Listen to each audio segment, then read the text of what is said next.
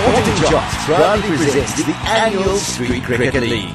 6 weeks of entertaining street cricket culminated into one big day at Sporting Chance's Street Cricket Championship Finals taking place in Langa, where all the winning regional teams battled it out for the coveted trophy.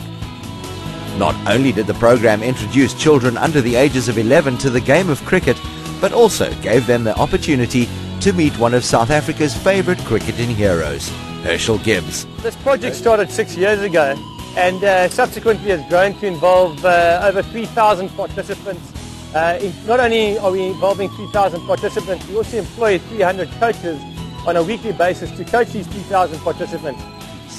Well, I've just come from the medium-term expenditure budget meeting in the Parliament, and we've got a saying, a kid in sport is a kid not in port.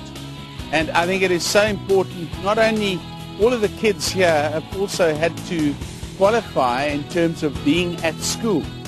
And obviously key for us in education is that every child, just launched our 10-year education plan, for every child to be able to read, write and calculate. And in doing so, obviously sport is a critical contributor to their social development and for them to have fun and enjoy themselves. Most of the communities where street cricket is operating face many socio-economic challenges such as high unemployment, housing issues, health issues, education issues. Through street cricket we provide a positive alternative for young children out in our communities, and in many ways it's become part of the culture of our communities. You know, we've embraced it. It's definitely part of making us proud as a people.